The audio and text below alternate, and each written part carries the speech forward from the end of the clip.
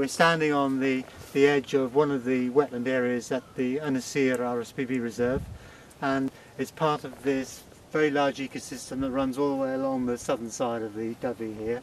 We've wetted up the fields particularly for the breeding waders. We're talking mainly of lapwings and redshank, and you can see and hear lapwings in the background as I'm speaking now. And what we've done here, the land's been transformed.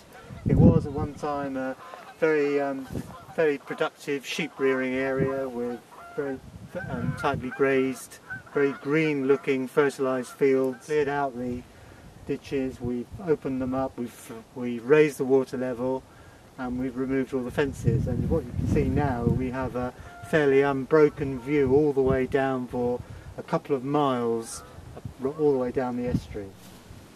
We're standing on the edge of Covered Koch, which is an area of raised peat bog. What we've done is to try and restore the bog to what it used to be like about 200 years ago.